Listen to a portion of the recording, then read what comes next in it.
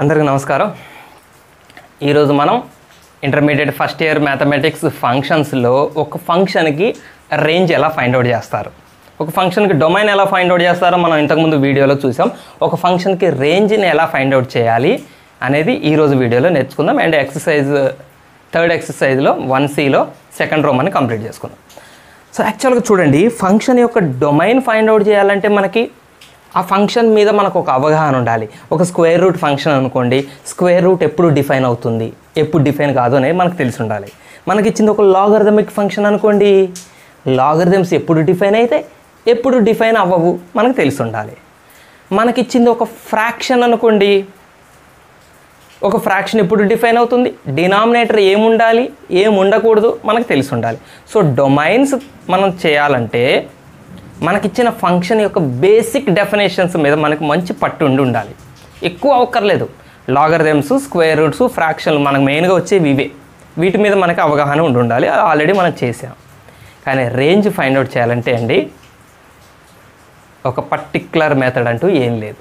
మనం ఫంక్షన్స్ని అర్థం చేసుకొని రేంజ్ని మనం ఫైండ్ అవుట్ చేస్తాం. సో మనం లేట్ చేయకుండా ఎగ్జాంపుల్ ద్వారా మనం ఈ విషయాన్ని అర్థం చేసుకుందాం. ఫర్ ఎగ్జాంపుల్ ఒక ఫంక్షన్ తీసుకుందామండి. f of x is equal to x square plus 2 తీసుకుందాం. x square plus 2 తీసుకుందాం. ఇది ఒక ఫంక్షన్. దీనికి డొమైన్ ఫైండ్ అవుట్ చేద్దామండి. నిన్న చేసినట్లే ఒకసారి డొమైన్ అయితే ఫైండ్ అవుట్ చేద్దాం. డొమైన్ అంటే ఏంటి? ఇక్కడ ఎక్స్ ప్లేస్లోకి పర్మిషన్ ఉన్న నెంబర్స్, ఎక్స్ ప్లేస్లో ఏ నెంబర్స్ని పెడతామో వాటిని డొమైన్ అంటాం. పర్మిషన్ ఉన్నది. ఏ నెంబర్స్ అయినా పెట్టచ్చా? ఎస్, ఏ నెంబర్స్ అయినా పెట్టచ్చు, అంతే కదా. ఎక్స్ స్క్వేర్ ప్లస్ 2 అనేది ఒక ఆల్జిబ్రాయిక్ ఎక్స్ప్రెషన్ కదా. ఎక్స్ ప్లేస్లో ఏ రియల్ నెంబర్ పెట్టినా మనకి రియల్ నెంబరే ఆన్సర్ వస్తుంది కదా. ఓకేనా. ఇది అన్డిఫైన్డ్ వాల్యూ వచ్చేందుకు ఛాన్స్ లేదు. రూట్ ఉందనుకోండి, నెగిటివ్ రాకూడదు అంటాం. ఫ్రాక్షన్ అనుకోండి, డినామినేటర్ 0 కాకూడదు అంటాం. ఇది ఏది కాదు కదా. కాబట్టి ఇక్కడ ఎక్స్ ప్లేస్లో మీరు ఏదైనా పెట్టుకోవడానికి పర్మిషన్ ఉంది. So you have permission to substitute any number, any real number in place of x. You are allowed to keep any number in place of x. So the domain of this function is all real numbers. Do you agree? Yes, you should agree, because we have already done the concepts on domain in the previous videos. Domain ga ikkada all real numbers ni మనం accept చేస్తున్నాం. ఏ real number అయినా ఇక్కడ substitute చేసుకోవచ్చు, దానికి ఒక answer వస్తుంది. Right. ఇప్పుడు for example నేను ఏ రియల్ నెంబర్ అయినా సబ్స్టిట్యూట్ చేయొచ్చు కదా. 1 సబ్స్టిట్యూట్ చేస్తానండి. ఆ 1 సబ్స్టిట్యూట్ ఏంటి? 1కి స్క్వేరు 1 + 2, ఆన్సర్ ఎంత వస్తుంది? 3. ఓకే. ఏ రియల్ నెంబర్ అయినా సబ్స్టిట్యూట్ చేయొచ్చు కదా. ఒక నెగిటివ్ నెంబర్ని సబ్స్టిట్యూట్ చేస్తాం. -2, -2కి స్క్వేరు 4, -4 కాదు, -2కి స్క్వేరు +2 అంటే ఆన్సర్ 6. 0 సబ్స్టిట్యూట్ చేస్తా. 0 స్క్వేర్ 0నే, 0 + 2 2, ఆన్సర్ 2. ఒక డెసిమల్ నెంబర్ సబ్స్టిట్యూట్ చేద్దాం. 1.5 సబ్స్టిట్యూట్ చేస్తే 1.5కి స్క్వేర్ 2.25 + 2 4.25. అచ్చా. ఒక నెగిటివ్ డెసిమల్ సబ్స్టిట్యూట్ చేద్దాం. -0.5 సబ్స్టిట్యూట్ చేద్దాం. -0.5కి హోల్ స్క్వేరు 2.5, అంతేనా? చిచి 5/25, 0.25 అనుకుంటా కదా. 0.5 × 0.5 చేస్తా. Are what is this? 0.25 negative 0.25కి 0.5 whole square, positive 0.25 + 2, answer 2.25. ఒక్కసారి అబ్జర్వ్ చేయండి. ఇవన్నీ ఏంటవి? Domain elements. Domain any real number తీసుకోమన్నాడు కాబట్టి నేను అన్ని రియల్ నెంబర్స్ ట్రై చేశా. పాజిటివ్లు ట్రై చేశా, 0 ట్రై చేసా, నెగిటివ్లు ట్రై చేసా, డెసిమల్స్ ట్రై చేసా, నెగిటివ్ డెసిమల్స్ ట్రై చేసా. సో మనం ఇలా సబ్స్టిట్యూట్ చేస్తున్నవన్నీ డొమైన్ ఎలిమెంట్స్. మనం సబ్స్టిట్యూట్ చేయడం ద్వారా వచ్చే ఆన్సర్స్ ఉన్నాయి చూసారా, వీళ్ళు రేంజ్ ఎలిమెంట్స్. ఈ ఎలిమెంట్స్ రేంజ్ ఎలిమెంట్స్. అంటే మనకు సెట్స్లో చూడాలంటే డొమైన్లో 1, -2, 0, 1.5, -0.5 మనం ఎగ్జాంపుల్గా తీసుకున్నాం. యాక్చువల్గా ఇందులో ఎవరు ఉంటారు? ఆల్ రియల్ నెంబర్స్, ఏవైనా ఉండొచ్చు. మనం ఎగ్జాంపుల్గా కొన్ని తీసుకున్నాం. 1కి 3 ఇమేజ్, -2కి 6 ఇమేజ్, 0కి 2 ఇమేజ్, 1.5కి 4.25 ఇమేజ్, 0.5కి -0.5కి 2.25. ఒకసారి చెప్పండి, ఇది రేంజ్ సెట్ అండి. ఇప్పుడు చెప్పండి రేంజ్లోకి ఎవరు వస్తున్నారు. ఇప్పుడు రేంజ్ డొమైన్ అంటే ఏం రాసాం, ఆల్ రియల్ నెంబర్స్ అని రాసాం. మరి రేంజ్ అంటే ఏం రాయాలి, రేంజ్ ఫంక్షన్ రేంజ్ని ఇప్పుడు మనం ఏం రాయాలి, ఎవరు ఉన్నారు రేంజ్లో ఎవరు వస్తున్నారు, ఈ 5గురేనా, ఈ 5గురే రేంజ్ కాదు కదా, మనం ఇక్కడ 5గురినే తీసుకున్నాం కాబట్టి 5గురు వస్తున్నారు. ఇక్కడ మనం ఇన్ఫైనైట్ రియల్ నెంబర్స్ తీసుకుంటాం, ఇక్కడ ఎవరు వస్తారు, మరి ఇక్కడ ఎవరు వస్తారు మంచిగా ఆలోచించండి. ఇక్కడ చూడండి రేంజ్గా 2 to infinity, ఇది రేంజ్. ఈ ఫంక్షన్ యొక్క రేంజ్ 2 to infinity. ఇప్పుడు ఇది అర్థం చేసుకోండి. అర్థమైందా, నేను ఎంతమందికి అర్థమైందో మీరు, ఇది 2 to infinity ఎలా వచ్చిందో రేంజ్గా అంటే, మీరు డొమైన్లో ఎవరినన్నా సబ్స్టిట్యూట్ చేసుకోండి మీ ఇష్టం, ఎనీ రియల్ నెంబర్ సబ్స్టిట్యూట్ చేసుకోండి మీ ఇష్టం, కానీ రేంజ్లోకి మాత్రం ఖచ్చితంగా 2 నుంచి పై నెంబర్లే ఆన్సర్గా వస్తాయి. కావాలంటే చెక్ చేసుకోండి. 2నే ఇక లీస్ట్ నెంబర్, రేంజ్ సెట్లోకి అతి చిన్న నెంబర్ 2నే వస్తుంది, అది కూడా 0కి వస్తుంది 2. ఇక 2 కన్నా చిన్న నెంబర్ మీకు ఇందులో దొరకదు, ఎట్టి పరిస్థితులు దొరకదు. లాజిక్ ఏంటో మీరు పట్టేశారా, మీరు గమనించారా ఎందుకు 2 కన్నా చిన్న నెంబర్ దొరకదు. ఇక్కడ చూడండి మనకి ఇచ్చిన ఫంక్షన్లో x² + 2 అంటే x బదులు మీరు ఏ నెంబర్ పెట్టినా అది 2 కన్నా పెట్టి 2ని కలిపితే వచ్చే ఆన్సరు 2. ఇది 0 అయినప్పుడు 2 వస్తుంది. ఇక 0 కాకుండా వేరే ఏ నెంబర్ అయినా ఇది పాజిటివే కదా, అంటే 2 పెరుగుతుంటుంది కదా, 2కి ఒక పాజిటివ్ నెంబర్ కలుపుతున్నాం. x² కదా, నెగిటివ్ తీసుకున్నది పాజిటివ్గా మారిపోతుంది, అంటే 2కి ఒక పాజిటివ్ నెంబర్ కలుపుతున్నాం అంటే వచ్చే ఆన్సర్ 2 కన్నా పెద్దదే ఉంటుంది. సో 2నే లీస్ట్ అనమాట, అంటే 2 తర్వాతవే వస్తుంటాయి. ఇక 2 కన్నా చిన్న నెంబర్స్ మీకు ఇందులో రావు. సో రేంజ్ ఏముంటుంది, రేంజ్గా ఎవరు ఉంటారు, 2 నుంచి ఇక అబోవ్ ఇన్ఫినిట్ ఏవైనా ఉంటాయి, ఇక 2 పైన ఏవైనా ఉంటాయి, 2 పైన పాయింట్లలో కూడా వస్తాయి. ఇప్పుడు 1.3 కూడా 1.3 కాదు 2.3 ఆన్సర్ రావచ్చు. ఇప్పుడు 2.3 కావాలి సార్, ఎవరు ఇస్తారు సార్ 2.3కి ఇమేజ్ అంటే మీరు ఇక్కడ సబ్స్టిట్యూట్ చేసుకోండి. x² + 2 ఎప్పుడు 2.3 అవుతుంది, x² = 0.3 అయినప్పుడు, అంతే కదా. 2 మైనస్ చేస్తాం కదా ఇక్కడ, x = +r - (0.3). సో ఇక్కడ √0.3 అనే నెంబర్ అయితే ఉంటుంది కదా, ఇదేంటిది రియల్ నెంబర్ సెట్, రియల్ నెంబర్స్లో అందరూ ఉంటారు, √0.3 ఉంటుందిగా, ఇక √0.3 దీనికి మ్యాపింగ్ ఇస్తుంది. సో 2 పైన ఏ నెంబర్ మీరు ఇందులో తీసుకున్నా దానికి ఇక్కడి నుంచి ఇమేజ్ ఉంటుంది. 2 కన్నా చిన్న నెంబర్ ఏదైనా మీరు ఒకటి ఇక్కడ పెట్టారనుకోండి, 1 కానీ ఏదైనా పెట్టారనుకోండి, 1కి ఇటు నుంచి ఎవ్వరూ ఇమేజ్ ఇవ్వరు, ఎందుకంటే 1 2 కన్నా చిన్నది. సో రేంజ్లోకి ఎవరు వస్తారు, కోడమైనా మనకు అనవసరం, అసలు ఈ సెట్లో ఎవరు ఉంటారు సార్ అనేది మనకు అనవసరం. 1 ఉండొచ్చు 0 ఉండొచ్చు, ఈ సెట్లో ఉండొచ్చు, కానీ వీళ్ళు రేంజ్లోకి రారు. రేంజ్ అంటే ఏంటి, వీళ్ళ యొక్క ఇమేజ్లు మాత్రమే. అందుకని మనం ఇక్కడ కోడొమైన్ల గురించి మాట్లాడట్లేదు, రేంజ్ గురించి మాట్లాడుతాం. అసలు రేంజ్లోకి ఎవరు వస్తారు, 2 పైన నెంబర్ వస్తాయి. అందుకని మనం రేంజ్ ఏం రాసాం, 2 to infinity అని రాసాం. ఇది రేంజ్ రాసే పద్ధతి, ఇట్లా అర్థం చేసుకోవాలి.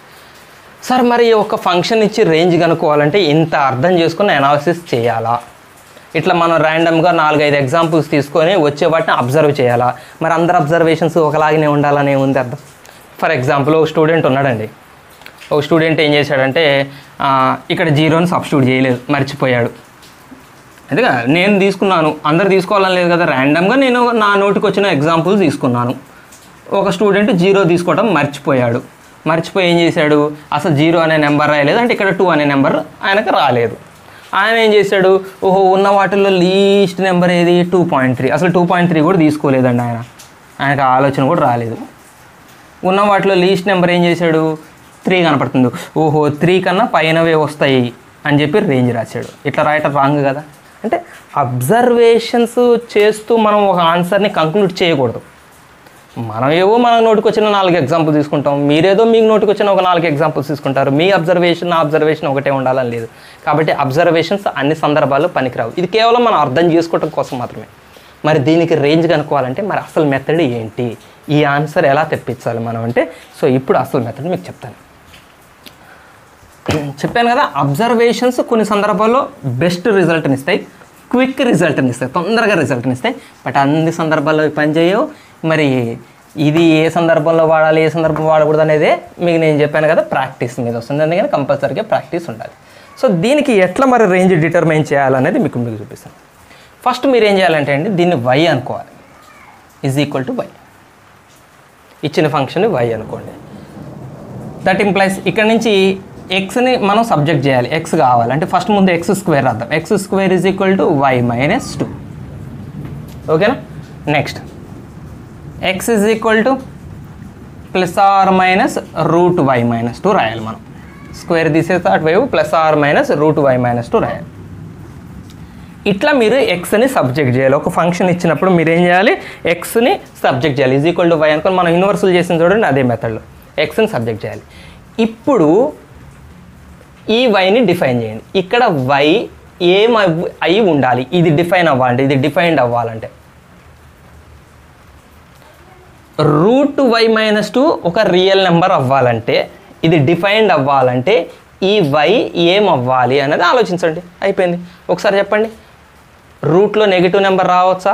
రాకూడదు. రియల్ నెంబర్స్ అవ్వాలంటే రూట్లో నెగిటివ్ నెంబర్ రాకూడదు. 0 రావచ్చా? ఎస్ రావచ్చు. ఇది ఫ్రాక్షన్ కాదు కదా. సో ఇప్పుడు చెప్పండి, y ప్లేస్లో 2 పెడితే 2 మైనస్ 2 0 వస్తుంది. 2 కన్నా చిన్నది పెట్టండి, 1 పెట్టండి, 1 మైనస్ 2 నెగిటివ్ నెంబర్ వస్తుంది. అందుకని 2 కన్నా చిన్నది పెట్టకూడదు. 2 పెట్టచ్చు, 2 కన్నా అబవ్. సో y వాల్యూ ఏం పెట్టచ్చు మనం, 2 నుండి ఇన్ఫినిటీ వరకు ఏదైనా తీసుకోవచ్చు. ఇక్కడ 2 అబవ్ తీసుకోవచ్చు. సో ఇది రేంజ్ అంటే. సో ఇక్కడ మీరు వైని ఎలా డిఫైన్ చేస్తున్నారో, y యొక్క పర్మిసిబుల్ నెంబర్స్ ఏ ఉన్నాయో అదే ఈ ఫంక్షన్కి రేంజ్ అవుతుంది. ఎక్స్కి పర్మిసిబుల్ నెంబర్స్ ఏమున్నాయో అవి డొమైన్ అవుతాయి. ఎక్స్కి మనం ఏ నెంబర్స్ అలౌ చేస్తామో, ఎక్స్ ప్లస్లో సబ్స్టిట్యూట్ చేయడానికి ఏ నెంబర్స్ని మనం పర్మిట్ చేస్తామో అవి డొమైన్ ఎలిమెంట్స్ అవుతాయి. వై ప్లేస్లో ఏ నెంబర్స్ని మనం అలౌ చేస్తామో అవి రేంజ్ ఎలిమెంట్స్ అయితే. సింపుల్ విషయం గుర్తుపెట్టుకోండి ఇక నుంచి. ఎక్స్ ప్లేస్లో మనం అలౌ చేసే నెంబర్స్ డొమైన్ ఎలిమెంట్స్, వై ప్లేస్లోకి మనం పర్మిషన్ ఇచ్చే నెంబర్స్ రేంజ్ ఎలిమెంట్స్. సింపుల్. ఇప్పుడు వై ప్లేస్లోకి ఎవరికి పర్మిషన్ ఉంది? వీళ్ళకి పర్మిషన్, వీళ్ళకి మాత్రమే ఉంది. 2 కన్నా చిన్న వాళ్ళకి లేదు. ఇది రేంజ్. ఇది రేంజ్ ఫైండ్ అవుట్ చేస్తే యాక్చువల్ ప్రొసీజర్. ఓకేనా. ఇది మనం కొంచెం ప్రాబ్లమ్స్కి, కొంచెం పెద్ద పెద్ద ప్రాబ్లమ్స్కి ఈ మెథడ్స్ వాడదాం. కొన్ని చిన్న చిన్న ప్రాబ్లమ్స్ ఉంటాయి, దీనికి ఇంత ప్రాసెస్ వస్తుంది, చూసి చెప్పచ్చు. మనం ఈజీగా చూసి చెప్పచ్చు. కొన్ని ప్రాబ్లమ్స్ ఇప్పుడు మనం ఎక్సర్సైజ్లో చేసేటప్పుడు ఆ సందర్భం వచ్చినప్పుడు మీకు చెప్తాను నేను. రైట్, ప్రాబ్లమ్స్ రాస్తాను నేను బోర్డు మీద. ఓకే, ఇప్పుడు మన ముందు ఎక్సర్సైజ్ నెంబర్ 3 1Cలో సెకండ్ రోమన్లో మనకి 5 ప్రాబ్లమ్స్ ఉన్నాయి. ఈరోజు మనం ఈ 5 ప్రాబ్లమ్స్ని కంప్లీట్ చేసుకుందాం. ఒక్కొక్క ప్రాబ్లమ్ సాల్వ్ చేసుకుని పోదాం. డిఫరెంట్ ప్రాబ్లమ్స్ ఉన్నాయి. ఒక ప్రాబ్లంకి ఒక ప్రాబ్లం. ఈ 5 ప్రాబ్లమ్స్ 5 డిఫరెంటే. ఒక్కొక్క దాంట్లో ఒక్కొక్క కాన్సెప్ట్ కొత్తది మనం నేర్చుకుంటాం. సో ఈ logarithm of modulus of 4 - x². దీనికి డొమైన్ ఫైండ్ అవుట్ చేయాలంటే ఫస్ట్ మనం ఇంతకు ముందులాగా దీన్ని ఏం చేద్దాం, logarithm of modulus of 4 - x² equals to y అనుకుందాం. జనరల్గా ఒక విషయం గుర్తుపెట్టుకోండి, logarithms are defined for only positive numbers. అందుకని ఇక్కడ మాడ్యులస్ ఇచ్చాడు. అయితే ఈ మధ్యలో నెగిటివ్ నెంబర్ వచ్చినా కూడా మాడ్యులస్ ఉంది కాబట్టి పాజిటివ్ అయిపోతుంది, లాగరిథమ్స్ డిఫైన్డ్ అయిపోతాయి. అండ్ బేస్ 10 అనుకుందాం. కామన్ లాగరిథమ్స్కి బేస్ 10 ఉంటుంది. ఇక్కడ కామన్ లాగరిథమ్స్ అనుకుందాం. న్యాచురల్ లాగరిథమ్స్ అయితే మనకు జనరల్గా LN అని రిప్రజెంట్ చేస్తారు. కామన్ లాగరిథమ్స్ అయితే LOG అని రిప్రజెంట్ చేస్తాం కాబట్టి ఇది కామన్ లాగరిథమ్ అనుకుందాం. దీనికి బేస్ 10. దీన్ని ఎక్స్పోనెన్షియల్ ఫామ్లోకి మారుద్దాం. ఇప్పుడు modulus of 4 - x² equals to 10⁻⁴. So ఇక్కడ మనం వైని అర్థం చేసుకుందాం. ఇక్కడ మనం కంప్లీట్గా ఎక్స్ని సబ్జెక్ట్ చేయాల్సిన అవసరం లేదు. ఈ ప్రాబ్లంలో నేను చెప్పిన కదా, ప్రాబ్లంకి మనం ఒక కొత్త స్ట్రాటజీని మెయింటైన్ చేయొచ్చు. ఇక్కడ కంప్లీట్గా ఎక్స్ని సబ్జెక్ట్ చేయాల్సిన అవసరం లేదు. ఒక్కసారి చూడండి, 10⁻y ఒక పాజిటివ్ వాల్యూ. ఇదేంటి, మాడ్యులస్ ఆఫ్ 4 - x². మాడ్యులస్లో ఎవరన్నా ఉండనండి, ఇది ఒక పాజిటివ్ వాల్యూ అన్నట్టే కదా. లెఫ్ట్ సైడ్ ఒక పాజిటివ్ వాల్యూ ఉంది, రైట్ సైడ్ 10⁻y ఉంది. సో y ప్లేస్లో మనం ఏ నెంబర్స్ని తీసుకుంటే మనకి ఆన్సర్ పాజిటివ్ వాల్యూస్ వస్తాయి. Simple logic. y ప్లేస్లో మీరు నెగిటివ్స్ పెట్టండి. 10⁻⁴ ఎనీ నెగిటివ్ నెంబర్ అనుకోండి. y ప్లేస్లో ఒక నెగిటివ్ నెంబర్ అనుకోండి, ఒక -2 తీసుకుందాం. 10⁻⁻2 అంటే ఎంత అండి, 1/100 అని అర్థం. దాని అర్థం 0.01 అంటే ఒక పాజిటివ్ నెంబర్ అయింది కదా. సో ఒక నెగిటివ్ నెంబర్ తీసుకుంటే 10⁻⁴ ఒక నెగిటివ్ నెంబర్స్ తీసుకుంటే ఇది ఒక పాజిటివ్ నెంబర్ అయింది కదా, అంటే ఇది పాజిటివ్ నెంబర్ అయినట్టే కదా. ఇప్పుడు పాజిటివ్ నెంబర్ రావాలి, వచ్చింది కదా. 10^y ఒక పాజిటివ్ నెంబర్ అవ్వాలి. ఇది పాజిటివ్ కాబట్టి ఇది ఒక పాజిటివ్ నెంబర్ అవ్వాలి, అయింది. నెగిటివ్ నెంబర్కి అయింది. పాజిటివ్ నెంబర్ తీసుకోండి, 10^4 తీసుకోండి, 10,000 పాజిటివ్ నెంబర్ అయింది. అంటే ఒక పాజిటివ్ నెంబర్ తీసుకున్నాం, y ప్లేస్లో నెగిటివ్ నెంబర్ తీసుకున్నాం, y ప్లేస్లో పాజిటివ్ నెంబర్ తీసుకున్నాం. రెండు సందర్భాల్లో మనకి పాజిటివ్ ఆన్సరే వచ్చింది. 10^y పాజిటివ్, ఆల్వేస్ పాజిటివ్ అవుతుంది. y బదులు మీరు ఏది తీసుకున్నా 0 తీసుకోండి, 10^0 తీసుకోండి, 1 పాజిటివ్ నెంబర్ వచ్చింది. సో పాజిటివ్ ఆన్సర్ రావాలంటే y ప్లేస్లో మనం ఎవరిని తీసుకోవచ్చు? All real numbers, negatives, positives, zeros. Decimals తీసుకున్నా కూడా పర్లేదు, మీరు డెసిమల్స్ తీసుకున్నా దేనికైనా కూడా మనకు ఆన్సర్ ఫైనల్గా పాజిటివ్ వస్తుంది. సో y ప్లేస్లో మనం ఏం తీసుకుంటే ఒక పాజిటివ్ ఆన్సర్ వస్తుంది? y ప్లేస్లో మనం ఎనీ రియల్ నెంబర్స్. సో వైని ఇక్కడ మనం ఎలా డిఫైన్ చేయొచ్చు? y can be any real numbers.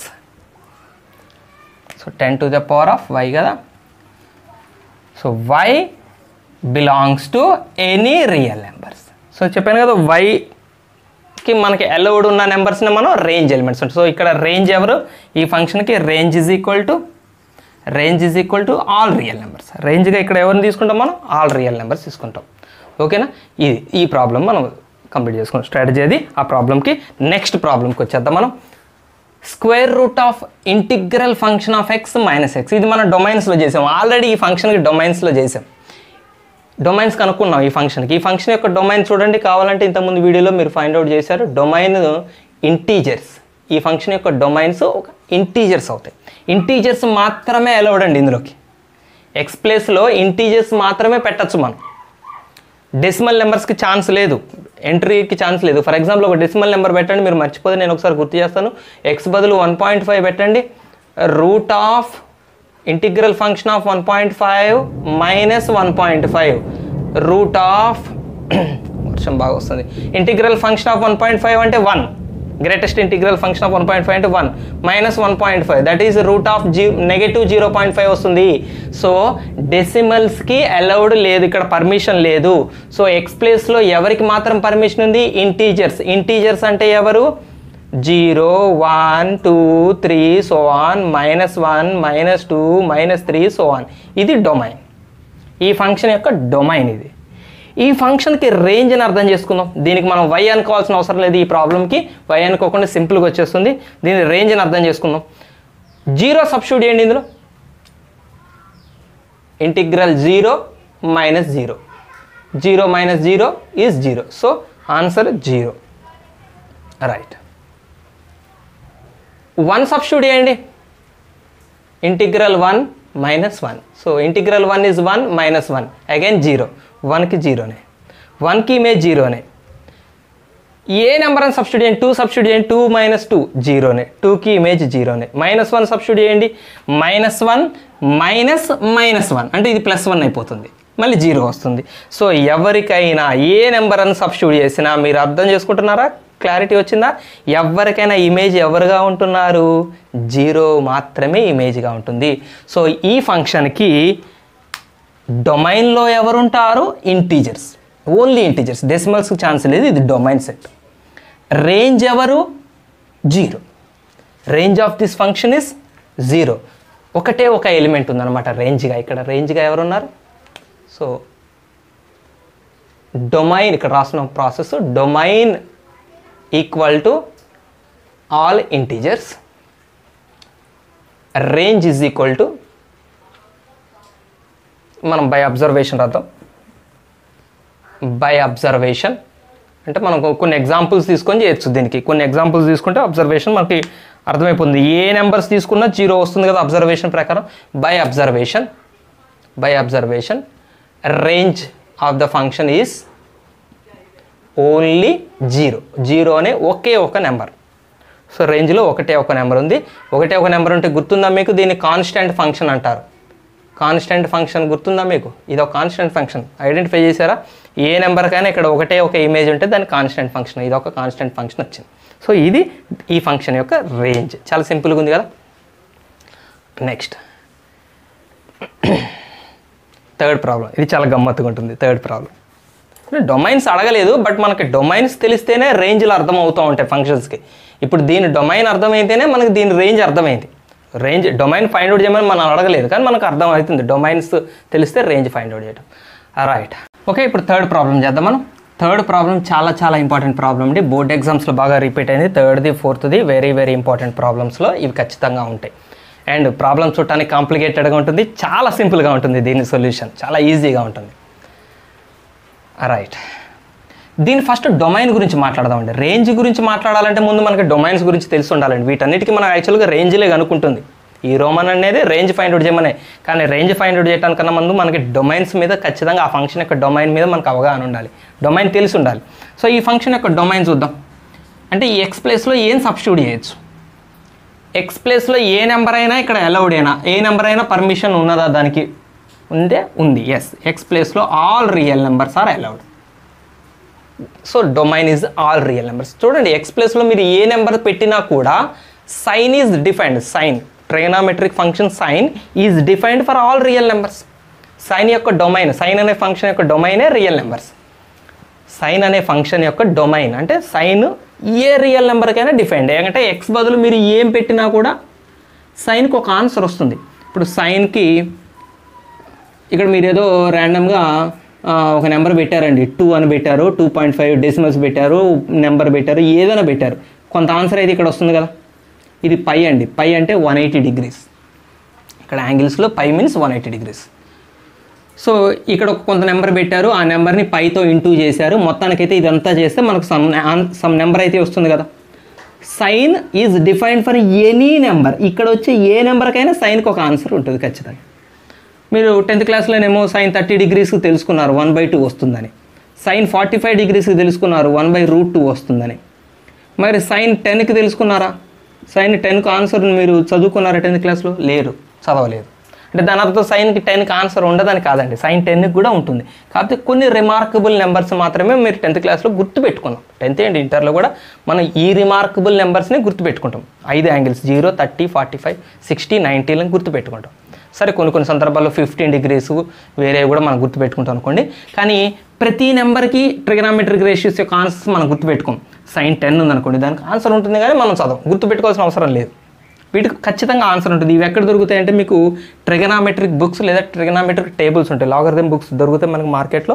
వాటిల్లో సైన్ 10కి ఆన్సర్ ఎంత ఉంటుంది, సైన్ యొక్క ఏ నెంబర్కైనా ఆన్సర్ దొరుకుతుంది. So sign is defined for any number. Sir numerator అయిపోయింది. డినామినేటర్కి రండి. ఇక్కడ కూడా ఎక్స్ బదులు మనం ఏదైనా సబ్స్టిట్యూట్ చేయొచ్చా? ఎస్, సబ్స్టిట్యూట్ చేయొచ్చు. ఎందుకంటే ఇది పాజిటివ్, స్క్వేర్ ఫామ్లో ఉంటే ఇది పాజిటివే కదా. ఎక్స్ బదులు మీరు నెగిటివ్ తీసుకున్న అది పాజిటివ్గా మారిపోతుంది.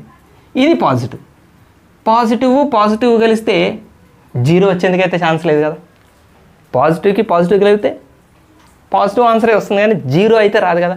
సో డినామినేటర్లో 0 వచ్చేందుకు ఛాన్సే లేదు. కాబట్టి ఎక్స్ బదులు న్యూమరేటర్లో అయినా డినామినేటర్లో అయినా మనం ఏ రియల్ నెంబర్స్ అయినా తీసుకోవచ్చు. ఇది డొమైన్. అర్థమైపోయింది కదా డొమైన్. నెక్స్ట్ రేంజ్కి వచ్చేద్దాం. రేంజ్ అంటే ఏంటి? ఈ డొమైన్ ఎలిమెంట్స్ అంటే డొమైన్లో మనకి ఇక్కడ చూపిస్తాను, నేను ఇక్కడ డొమైన్ గీస్తున్నాను. ఇది డొమైన్. డొమైన్లో ఎవరు ఉండాలని రాసుకున్నప్పుడు మనం ఎనీ రియల్ నెంబర్స్, ఇక్కడ ఏ రియల్ నెంబర్స్ అయినా తీసుకోండి. రేంజ్గా ఎవరు వస్తారు, రేంజ్లోకి ఎవరు వస్తారు? ఫర్ ఎగ్జాంపుల్ 2 తీసుకుందాం. డొమైన్లో ఆల్ రియల్ నెంబర్స్ కూడా 2 తీసుకుందాం. ఒక్కసారి చెప్పండి, 2 సబ్స్టిట్యూట్ చేయండి. అన్నీ డైరెక్ట్ చేయొచ్చులే కానీ డీటెయిల్డ్గా చెప్తే కొంచెం ఇబ్బంది పడే వాళ్ళు కూడా స్పష్టంగా అర్థమవుతుందని నేను డీటెయిల్గా రాస్తున్నాను. Sine pi greatest integer function of 2 by 1 plus greatest integer function of 2 whole square. 2 substitute చేశాను. So sign greatest integer of function of 2 అంటే 2నే కదా, మళ్ళీ 2π by 1 plus 4, 2 square 4. Greatest integer ఫంక్షన్తో పని లేదు మనకి, 2కి 2నే వస్తుంది కాబట్టి. So sign 2π. సో గుర్తుపెట్టుకోండి, sign 2π answer is 0 by 5 is 0. చెప్పాను కదా, ట్రిగోనోమెట్రీ ఇంటర్మీడియట్లో మీరు ఇది ఆల్రెడీ చదువుకున్న వాళ్ళైతేనే మీకు అర్థమైపోయి ఉంటుంది. లేదు అంటే గుర్తుపెట్టుకోండి. సైన్ గురించి చెప్తున్నాను. Sign 180 degrees into any integer. Sign 180 degrees into any integer positive లేదా నెగిటివ్ ఏదైనా కానివ్వండి, దీని ఆన్సర్ ఎప్పుడు కూడా జీరోనే. సైన్ 180 డిగ్రీస్, 180 డిగ్రీస్నే మనం ఇంకో రూపంలో ఎలా రాస్తామంటే పై రూపంలో రాస్తాం, పై రేడియన్స్ అని రాస్తాం, రేడియన్స్ ఫామ్లో. పై అన్న 180 డిగ్రీస్ అన్న ఒకటే గుర్తుపెట్టుకోండి. సైన్ 180 డిగ్రీస్ ఇదంతా angle, 180 into any integer value always zero. మరి ఇప్పుడు ఇక్కడ ఇప్పుడు ఇది 180 ఆల్రెడీ, ఇది సైన్, ఇక్కడ రాసేది ఏంటిది సైన్, ఇదేంటిది 180 ఇంటూ ఇదేంటి ఇంటిగ్రల్ ఎక్స్ ఏంటి, this is always an integer. X ప్లస్లో మీరు ఏం పెట్టినా కూడా ఇంటీజరే కదా వచ్చేది ఆన్సర్. ఇప్పుడు 1.5 పెట్టండి 1 వస్తుంది, 2.5 పెట్టండి 2 వస్తుంది, 3 పెట్టండి 3నే వస్తుంది. మీరు ఇక్కడ ఎక్స్ ప్లస్లో ఏది పెట్టినా కూడా ఇది ఇంటీజర్ అవుతుంది కదా. సో ఇది ఒక ఇంటీజర్, మనకి ఇచ్చింది sign 180 into integer. Sign 180 into integer is always zero. కాబట్టి ఈ న్యూమరేటర్ సైన్ 180 ఇంటూ ఇప్పుడు 2 వచ్చింది, మనం 2 సబ్స్టిట్యూట్ చేసాం కాబట్టి 2 సబ్స్టిట్యూట్ చేసాం. 3 సబ్స్టిట్యూట్ చేస్తే 180 ఇంటూ 3 వస్తుంది, 4 సబ్స్టిట్యూట్ చేస్తే 180 ఇంటూ 4 వస్తుంది. ఏదైనా రానండి 180 into any integer, that answer is zero. So ఇప్పుడు మీరు ఎక్స్ ప్లేస్లో 2 సబ్స్టిట్యూట్ చేసిన ఆన్సర్ మీరు జీరోనే వస్తుంది. ఎక్స్ ప్లేస్లో 3ని సబ్స్టిట్యూట్ చేయండి, 3ని సబ్స్టిట్యూట్ చేయండి, 180 ఇంటూ 3, 180 ఇంటూ ఇంటీజర్ జీరోనే వస్తుంది. 2కి జీరోనే, 3కి జీరోనే. మీకు ఇంకా డెసిమల్స్ ట్రై చేయాలంటే 1.3 చెక్ చేద్దాం ర్యాండమ్గా. 1.3 సబ్స్టిట్యూట్ చేయండి ఇక్కడ. 1.3 అంటే ఇదేమవుతుంది 1 అవుతుంది ఇంటూ 1 అవుతుంది. 180 ఇంటూ ఇంటీజరే, 180 ఇంటూ ఇంటీజరే. సో అదైనా జీరోనే అవుతుంది. ఓకేనా.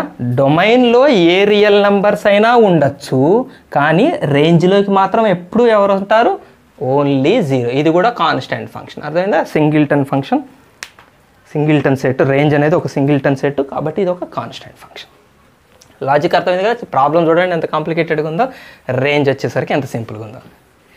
ఎగ్జాక్ట్గా ఇదే మోడల్ ప్రాబ్లం మనకి ఇదే ఎక్సర్సైజ్లో రోమన్ నెంబర్ 3లో, రోమన్ నెంబర్ 2లో థర్డ్ ప్రాబ్లం ఉందండి. థర్డ్ ప్రాబ్లం నేను ఇక్కడ రాస్తాను. tan πx అని ఇచ్చాడు. tan π into greatest integer function of X by 1 plus sign π into greatest integer of function X plus greatest X square. ఈ ఫంక్షన్ కూడా మనకి డొమైన్ రేంజ్లు ఫైండ్ అవుట్ చేయమన్నాడు. ఈ ఫంక్షన్ కూడా డొమైన్ ఆల్ రియల్ నెంబర్స్ అవుతుంది. ఇక్కడే అయిపోయింది మనం, అక్కడ నేను ఇక ఈ ప్రాబ్లమ్ స్కిప్ చేస్తాను. ఇక్కడ చెప్పాను కాబట్టి దాని మోడల్ కాబట్టి ఇక్కడే చెప్పేస్తున్నాను. డొమైన్ ఆల్ రియల్ నెంబర్స్, ఎందుకంటే ఇక్కడ ఏ రియల్ నెంబర్ అయినా అలౌడ్. చెప్పాను కదా ట్రిగ్నామెట్రిక్ ఫంక్షన్స్ ఏ వాల్యూకైనా డిఫైన్డ్. ట్రిగ్నామెట్రిక్ ఫంక్షన్ ఏ వాల్యూకైనా డిఫైన్డ్. ఇక్కడ ఎక్స్ వాల్యూ ఏదైనా సబ్స్టిట్యూట్ చేయొచ్చు, ఇక్కడ ఎక్స్ వాల్యూ ఏదైనా సబ్స్టిట్యూట్ చేయొచ్చు. ఇక్కడ ఇది ఎక్స్ స్క్వేర్ కాబట్టి మీరు నెగిటివ్లు సబ్స్టిట్యూట్ చేసినా కూడా ఇది పాజిటివ్ అయిపోతుంది. సో కింద 1 ఉంది. సో మొత్తానికైతే డినామినేటర్ 0 అయ్యేందుకు ఛాన్స్ లేదు. ఎక్స్ బదులు మీరు ఏం పెట్టినా డినామినేటర్ 0 అయ్యేందుకు ఛాన్స్ లేదు. అంటే డినామినేటర్ ఎప్పుడు 0 కాదు. ఎక్స్ బదులు ఏ రియల్ నెంబర్స్ కానీ all real numbers are allowed. ఇక్కడ డినామినేటర్లో, న్యూమరేటర్లో కూడా all real numbers are allowed. కాబట్టి టోటల్గా డొమైన్ ఆల్ రియల్ నెంబర్స్. ఇక రేంజ్ వచ్చేసరికి మీరు ఎక్స్ బదులు ఆల్ రియల్ నెంబర్స్ అలౌడ్ కదా. సో ఎక్స్ బదులు అన్ని రియల్ నెంబర్స్ సబ్స్టిట్యూట్ చేసుకుంటూ పోండి. మీ ఇష్టం వచ్చిన రియల్ నెంబర్ సబ్స్టిట్యూట్ చేయండి ఎక్స్ ప్లస్లో. ఏ రియల్ నెంబర్ అయినా ఎక్స్ ప్లస్లో సబ్స్టిట్యూట్ చేయండి. tan, ఇందాక same formula, tan π into any integer is always 0. tan కూడా సేమ్ సైన్కి రాసిన ఫార్ములానే tan కూడా. tan 180 into any integer is always 0. So ఇది ఎప్పుడు 0 అవుతుంది. సో దీనికి కూడా రేంజ్ ఎవరు వస్తారంటే 0. ఏ రియల్ నెంబర్ అయినా సబ్స్టిట్యూట్ చేయండి. ఎక్స్ ప్లేస్లో ఎవరినైనా సబ్స్టిట్యూట్ చేయండి. రియల్ నెంబర్స్ అన్నీ పెట్టుకోవచ్చు కాబట్టి రేంజ్ మాత్రం 0నే వస్తుంది ఎప్పుడు. ఓకేనా. ఇది ఆ రోమన్లో ప్రాబ్లం. సో ఇప్పుడు ఒకటే పని మనకి 2 పనులు అయిపోయినాయి. రైట్. వెరీ ఇంకొక problem, 4th problem, very important problem. ఇంకా సింపుల్ లాజిక్ చేద్దాం. ఇది ఇంకా చూడండి, దీని డొమైన్ అర్థం చేసుకుందాం. చెప్పాను కదా మనకు డొమైన్లు అర్థమైతే రేంజ్లు క్లారిటీగా వస్తాయి. దీని డొమైన్ ఏమవుతుందండి, ఆల్ రియల్ నెంబర్స్ అలౌడా. ఇక్కడ ఏ రియల్ నెంబర్ అయినా సబ్స్టిట్యూట్ చేయొచ్చా? ఎస్, సబ్స్టిట్యూట్ చేయొచ్చు. All real numbers are allowed except 2. 2 మాత్రం అలౌడ్ కాదు. ఎందుకు కాదు? 2 పెడితే డినామినేటర్ 0 అవుతుంది. 2 - 2 డినామినేటర్ 0. సో 2 తప్ప 2 ఒక్కదానికి 0 అవుతుంది, ఇక వేరే వేటికి కూడా 2 డినామినేటర్ 0 అవుతుంది, ఒక 2కే 0 అవుతుంది. కాబట్టి డొమైన్లోకి ఒక 2 అనేది మాత్రం ఉండదు. 2 అనేది డొమైన్లో ఉండదు. ఇంకెవరు ఉంటారు? ఇక ఆల్ రియల్ నెంబర్స్ ఉంటాయి డొమైన్లో, ఇక అందరూ ఉంటారు. మీకు కావాల్సిన ఏ నెంబర్ అయినా డొమైన్లో దొరుకుతుంది, ఒక 2 దొరకదు. ఇప్పుడు రేంజ్ సంగతి ఆలోచిద్దాం. ఇది గమ్మత్తుగా ఉంటుంది. యాక్చువల్గా మనకి ఇచ్చిన ఫంక్షన్ సింప్లిఫై చేయొచ్చండి. x² - 4 ఏమని రాయొచ్చు? x - 2 × x + 2 అని రాయొచ్చు. ఒక విషయం చెప్తాను ఇక్కడ, చాలా ఇంపార్టెంట్ విషయం గుర్తుపెట్టుకోండి. ఒక ఫంక్షన్కి మనం ఎప్పుడైనా డొమైన్ ఎప్పుడు రాయాలో తెలుసా? మనకి ఇచ్చిన ఫంక్షన్ని ఎలాంటి సింప్లిఫికేషన్ చెయ్యకూడదు. డొమైన్ రాసేటప్పుడు మనకి ఫంక్షన్ ఎలా ఇచ్చారో అలానే చూస్తూ డొమైన్ రాయాలి. ఫంక్షన్ని సింప్లిఫై చేసి డొమైన్ రాయకూడదు. ఎందుకు అంటే, ఒకవేళ ఫర్ ఎగ్జాంపుల్ ఒక స్టూడెంట్ ఏం చేశాడంటే ఈ క్వశ్చన్ ఇగానే దీన్ని సింప్లిఫై చేశాడు. x² - 4ని ఇలా రాసి x - 2 అని క్యాన్సిల్ చేసి ఫైనల్గా దీన్ని ఏం చేశాడు? ఇది తీసేద్దాం. దీన్ని ఏం చేశాడు? x + 2 అని రాసేసుకున్నాడు. క్వశ్చన్ని మార్చుకున్నాడు. ఈ క్వశ్చన్ని ఇలా రాసేసాడు. ఇది సమానమే కదా? సమానమే. x - 2 క్యాన్సిల్ అయితే దీని నుంచి వచ్చిందే కదా. కాబట్టి దీనికి ఈ ప్లేస్లో x ప్లేస్లో ఎవరిని పెట్టచ్చు? మనం ఏ రియల్ నెంబర్ సబ్స్టిట్యూట్ చేయొచ్చు కదా. ఇందులో పర్మిషన్స్ ఏం లేవు కదా, ఇందులో అన్డిఫైన్డ్ వాల్యూస్ ఏం రావు కదా. x బదులు ఏ నెంబర్ పెట్టడానికైనా ఛాన్స్ ఉంది కదా. సో అందుకనే డొమైన్ ఏం చేశాడు? ఆల్ రియల్ నెంబర్స్ అన్నాడు. అనొచ్చా? అనకూడదు. ఇట్లా అనకూడదు. దీన్ని చూస్తే ఏ రియల్ నెంబర్ అయినా ఇక్కడ అలౌడే. ఏ రియల్ నెంబర్ పెట్టినా దానికి 2 కలపచ్చు, దానికి ఆన్సర్ వస్తుంది. కాబట్టి ఇలా చూస్తే డొమైన్ ఆల్ రియల్ నెంబర్స్ వస్తాయి. కాబట్టి వస్తాయి. ఇలా చేయకూడదు. మనకి ఇచ్చిన ఫంక్షన్ ఇది కాదు, ఇది ఫంక్షన్. ఇవి న్యూమరికల్గా ఈక్వల్ కావచ్చు. ఎప్పుడు 2 అయినప్పుడు, x 2 అయినప్పుడు మాత్రం వీళ్ళిద్దరు ఈక్వల్ కారు.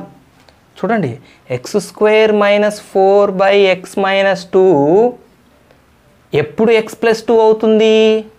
ఇది ఎప్పుడు x + 2 అవుతుంది? x 2 కానప్పుడే. x యొక్క వేరే ఏ వాల్యూస్కైనా వీళ్ళిద్దరు ఈక్వల్. ఒక x 2 అయినప్పుడు మాత్రము ఇది 4 అవుతుంది. x బదులు 2 తీసుకున్నారనుకోండి మీరు, ఇది 4 అవుతుంది. ఇది మాత్రం అన్డిఫైన్డ్ అవుతుంది. అంటే వీళ్ళిద్దరు ఈక్వల్ అవ్వరు. కాబట్టి మనం ఎప్పుడు కూడా ఒక ఫంక్షన్కి డొమైన్ ఫైండ్ అవుట్ చేసేటప్పుడు ఫంక్షన్ ఎలా ఇచ్చారో అలాగనే చూస్తూ దీన్ని బట్టే డొమైన్ రాయాలి. దీన్ని సింప్లిఫై చేసి డొమైన్ రాయాలి. దీన్ని బట్టే డొమైన్ రాయాలి. సో ఇక్కడ 2 అలౌడ్ కాదు, అందుకనే డొమైన్లో 2 రాలేదు. ఇప్పుడు చూడండి, ఇంకో ఎగ్జాంపుల్ చెప్తాను. ఫర్ ఎగ్జాంపుల్ 2x² రెండు ఒకటే. ఇక్కడ x క్యాన్సిల్ చేస్తాం కాబట్టి రెండు ఒకటే. కానీ ఎప్పుడు ఒకటి కాదు, వీళ్ళిద్దరూ సమానం కాని సందర్భం కూడా ఉంటుంది. ఎప్పుడు అంటే x 0 అయినప్పుడు వీళ్ళిద్దరూ ఈక్వల్ కారు. x 0 అయిందనుకోండి, ఇది 0 వస్తుంది, ఇదేమొస్తుంది? అన్డిఫైన్డ్ వస్తుంది. అప్పుడు ఈక్వల్ కారు కదా. కాబట్టి మనకి ఒకవేళ ఫంక్షన్ ఇది ఇచ్చాడు అనుకోండి, దీన్ని ఇలా సింప్లిఫై చేయొద్దు. దీన్ని చూస్తూనే డొమైన్ చెప్పాలి. ఇప్పుడు దీన్ని చూస్తూ డొమైన్ చెప్పండి. Domain is any real number except 0 అనాలి. 0 తీసుకోకూడదు కదా డినామినేటర్. సో ఇలా చెప్పాలి. అంటే దీన్ని ఇలా సింప్లిఫై చేసి దీనికి డొమైన్ చెప్పకూడదు. దీని డొమైన్ అంటే దీనికే డొమైన్ చెప్పాలి. దీన్ని సింప్లిఫైడ్ చేసి దానికి డొమైన్ చెప్పకూడదు. సో ఇది గుర్తుపెట్టుకోండి ఫంక్షన్స్లో. రైట్, ఇప్పుడు మనకి డొమైన్ వచ్చేసిందండి. ఏంటి domain? All real numbers except 2. Right, ఇప్పుడు రేంజ్ ఫైండ్ అవుట్ చేద్దాం. రేంజ్ ఫైండ్ అవుట్ చేయడానికి ఇప్పుడు మనం సింప్లిఫై చేసుకుందాం. ఇప్పుడు 2 వద్దు కదా, ఒక 2కి మాత్రము ఇది డిఫైన్డ్ కాదు. 2 కాకుండా వేరే నెంబర్స్ అందరికీ దీన్ని సింప్లిఫై చేయొచ్చు. ఇప్పుడు x² - 4/x - 2 = x - 2 × x + 2 రాసి x - 2 రాసి క్యాన్సిల్ చేసి that is equal to x + 2 రాయొచ్చు. ఎందుకు రాసాము? 2 కాదు కాబట్టి, x బదులు 2 కాదు కాబట్టి. వేరే ఏ నెంబర్లకైనా ఇది ఈక్వలే. ఇక వేరే 2 కాకుండా వేరే 3 పెట్టండి, ఇది మొత్తంలో 3 సబ్స్టిట్యూట్ చేయండి, ఇక్కడ 3 సబ్స్టిట్యూట్ చేయండి, సేమ్ ఆన్సర్స్ వస్తాయి. ఒక 2కే సేమ్ కాదు. సో 2ని వదిలిపెట్టాం కాబట్టి డొమైన్లో. ఇప్పుడు దీన్ని సింప్లిఫై చేస్తే ఇది రేంజ్ అండి. ఒక్కసారి ఆలోచించండి, ఒకవేళ 2 ఉంటే ఇది ఎంత అయ్యి ఉండేది? x బదులు 2 తీసుకుంటే, x బదులు మనం ఇక్కడ 2 తీసుకొని ఉంటే ఇది ఎంత అయి ఉండేది? 2 + 2 4 అయి ఉండేది. అంటే 2కి 4 ఇమేజ్గా వచ్చి ఉండేది. కానీ డొమైన్లో మనం 2ని వదిలిపెట్టాం కాబట్టి 2 డొమైన్లోకి రావడానికి ఛాన్స్ లేదు కాబట్టి 4కి రేంజ్లోకి రావడానికి పర్మిషన్ లేదు. Simple logic. 2 అనే నెంబర్ ఇక్కడ ఉంటే 2కి ఇమేజ్గా ఎవరు ఉంటారు? 4 ఉంటుంది. 2కి ఇందులోకి పర్మిషన్ లేదు కాబట్టి రేంజ్లోకి 4కి పర్మిషన్ లేదు. సో 4 అనేది రేంజ్లోకి రాదు. అంటే దాని అర్థం ఏంటి? రేంజ్లోకి ఎవరైనా వస్తారు. రేంజ్లోకి ఏ రియల్ నెంబర్ అయినా వస్తుంది. So range is equal to all real numbers except 4. ఎందుకు 4 మాత్రమే రాదు అంటే ఇక్కడ 2కి లేదు కాబట్టి పర్మిషన్. 2కి పర్మిషన్ లేదు కాబట్టి 2 ఇమేజ్ అయిన 4 కూడా రేంజ్లోకి పర్మిషన్ లేదు. So this is the range of this function. ఓకేనా? రైట్. చాలా చాలా ఇంపార్టెంట్. ఒక్కొక్క దానికి ఒక్కొక్క రేంజ్ కాన్సెప్ట్ చూడండి. ఎందుకంటే నేను ప్రాక్టీస్ చేయాలండి. ఐపీఈకి మాత్రం ఇవే, వీటిలోంచి మీకు కొత్తగా ఏం అడగడగాడు. బోర్డ్ ఎగ్జామ్కి పెద్ద ప్రాబ్లం ఏమి ఉండదు. ఈ రోమన్ ప్రాబ్లమ్స్, కొన్ని ఎగ్జాంపుల్ ప్రాబ్లమ్స్ చేస్తే మీకు రేంజ్ ఖచ్చితంగా మీరు చేయగలుగుతారు. కానీ జేఈకి చేసేటప్పుడు మాత్రం డిఫరెంట్ ప్రాబ్లమ్స్ మనం ట్రై చేస్తుండగా రేంజ్ మీద ఒక కంప్లీట్ గ్రిప్ వచ్చేస్తుంది. ఇప్పుడు కూడా చిన్న చిన్న డౌట్లు కూడా అన్నీ పటాపంచలు అయిపోతాయి. And the last problem is √9 + x². ఇది కూడా అంతే. ఇది కూడా మీరు సింపుల్గా అర్థం చేసుకోవచ్చు. దీనికి డొమైన్ ఎవరో చూద్దాం ఫస్ట్ మనం. డొమైన్గా ఎవరికి పర్మిషన్ ఉంది? ఇందులో అందరికీ పర్మిషన్ ఉందండి. ఎందుకంటే ఇది positive number, x² positive number plus ఇంకొక పాజిటివ్ నెంబర్. అంటే రూట్లో ఇక వేరేది రాదు. రూట్ లోపల ఆల్వేస్ పాజిటివ్ నెంబర్. ఎక్స్ బదులు మీరు ఏ నెంబర్ తీసుకున్నా రూట్ కింద నెగిటివ్ నెంబర్ రాదు. కాబట్టి డొమైన్గా ఇక్కడ మనకి ఆల్ రియల్ నెంబర్స్కి పర్మిషన్ ఉంది. 0 ఉంటుంది, నెగటివ్లు ఉంటాయి, పాజిటివ్లు ఉంటాయి, అందరికీ పర్మిషన్ ఉంటుంది. డెసిమల్స్ ఉంటాయి, అందరికీ పర్మిషన్ ఉంటుంది. ఇక రేంజ్గా ఎవరు రేంజ్గా ఉంటారో ఆలోచిద్దాం. 0 పెట్టండి, ఎక్స్ బదులు 0 పెట్టండి. 0 యొక్క ఇమేజ్ ఎవరైతారు? 0² 0, 0 + 9 9, √9 3. గుర్తుపెట్టుకోండి, √9 3 అంటే మీకు తెలియదని కాదు. ఇంకా కొంత ఈ విషయంలో కన్ఫ్యూజ్ అయ్యే వాళ్ళు చాలామంది అంటారు. √9కి కొంతమంది +r-3 అని రాస్తారండి. రాంగ్ అది. ఇది యాక్చువల్గా స్క్వేర్ రూట్ కాదు, ఇది యాక్చువల్గా ప్రిన్సిపల్ స్క్వేర్ రూట్. దీన్ని మనం యాక్చువల్గా √9 అని చదువుతాం. దాని పూర్తి పేరుతో చదవాలండి మనం. ప్రిన్సిపల్ స్క్వేర్ రూట్ ఆఫ్ 9 అని చదవాలి. దీన్ని ఎగ్జాక్ట్ చదవండి. Principal square root of 9 is always 3.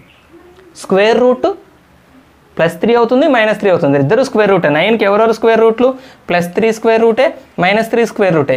కానీ +3ని ఏమంటారు అంటే వీళ్ళిద్దరిలో దీన్ని ప్రిన్సిపల్ స్క్వేర్ రూట్ అంటారు. 9 యొక్క ప్రిన్సిపల్ స్క్వేర్ రూట్, 9 యొక్క ప్రిన్సిపల్ స్క్వేర్ రూట్ +3. ఇది ప్రిన్సిపల్ స్క్వేర్ రూట్ యొక్క గుర్తు, స్క్వేర్ రూట్ కాదు.